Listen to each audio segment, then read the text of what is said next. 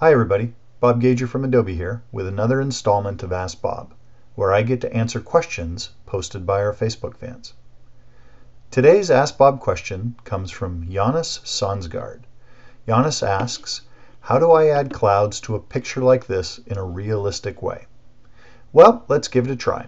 I went ahead and downloaded your picture from Flickr. Thanks for posting it there. It's always very helpful to have real pictures from users to show them exactly how to achieve this effect.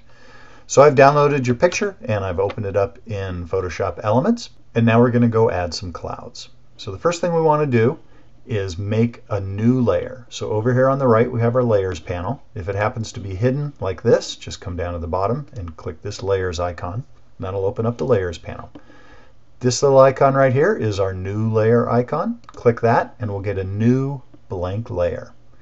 Make sure it's selected, so it's selected when it's blue like this. And then under the filter menu, come down to render clouds. Select that.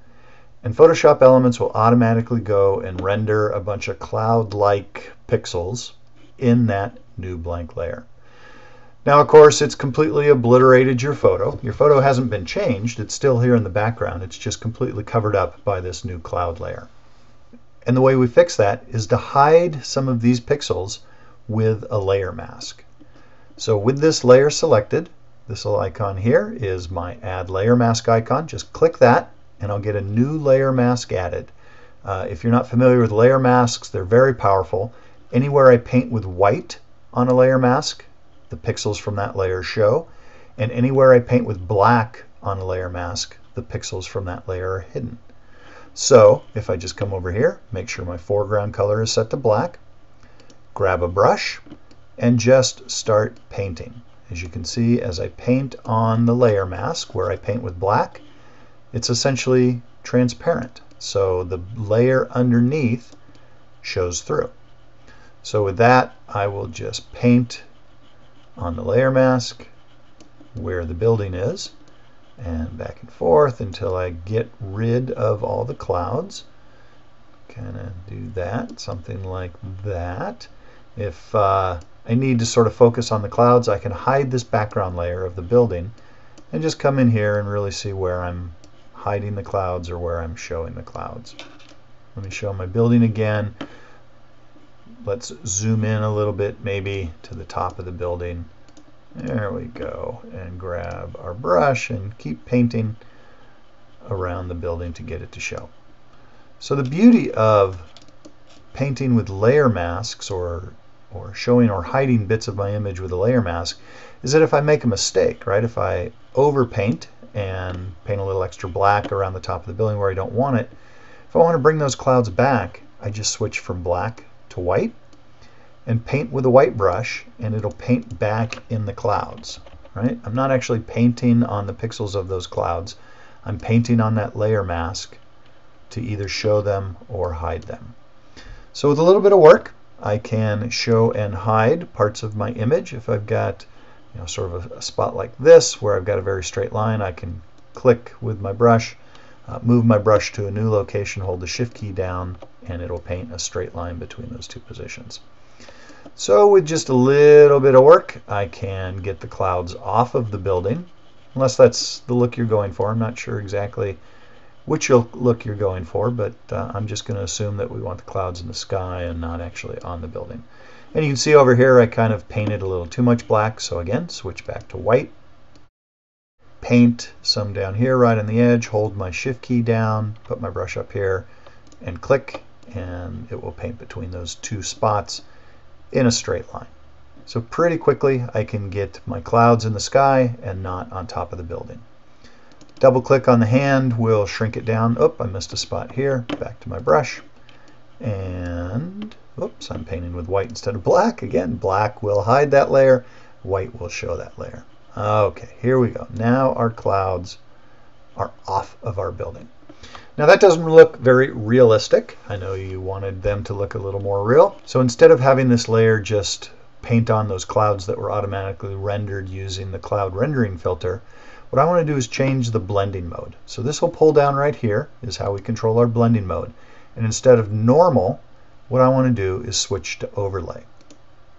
And what that does is sort of a nice blending between the pixels of this layer and the pixels of the layer underneath. And you can try different blending modes. Overlay is pretty good for this. If you don't want it quite so strong, you could try soft light, and that'll give a more subtle blending. If you want it actually stronger, you can try hard light. That's actually not very natural looking. I actually prefer soft light, but give the different blending modes a try. Find one that creates the effect that you're after, and now we've got some clouds in our sky. One more thing that I would actually do to this image to make it look a little more realistic is take this cloud layer, drag and drop it on my new layer icon. So now I've got a duplicate of that layer. And back to filter, blur, radial blur.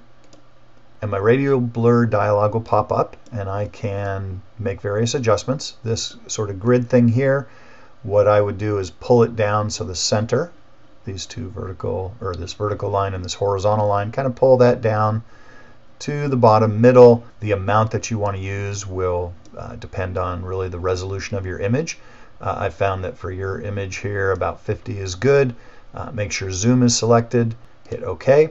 And Photoshop Elements will apply a radial blur filter to just that cloud layer.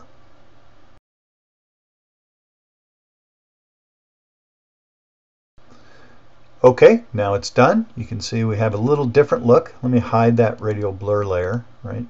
Go ahead and show it. And as I toggle it back and forth, you can kind of see the different feel that it gives. It gives sort of these sunshine rays emanating from the center of your photograph.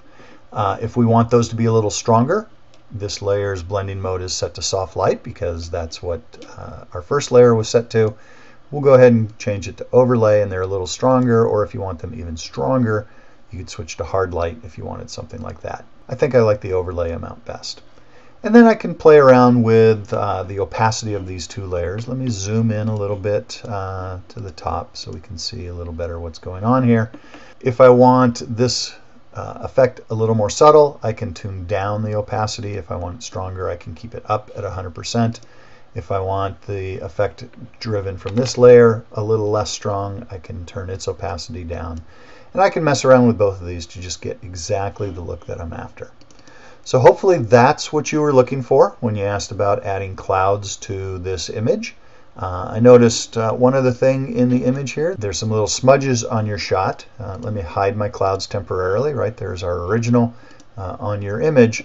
What I would do to get rid of those, unless you like them, but I'd actually get rid of them, is use the healing brush and just come over here with the healing brush and paint over those real quick, and we'll heal them right out of your image. It looks like this might have been a scan. Here's a couple over here with some water spots on it. So we can heal this old photo, get rid of the water spots, make it look interesting, bring our clouds back by turning those layers back on. Double click on the hand, and there we go. Pretty cool image.